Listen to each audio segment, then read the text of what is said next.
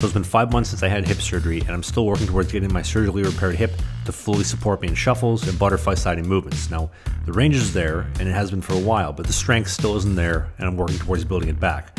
That, as well as the muscle memory of relearning how I used to move versus how I can move now with this new range of motion.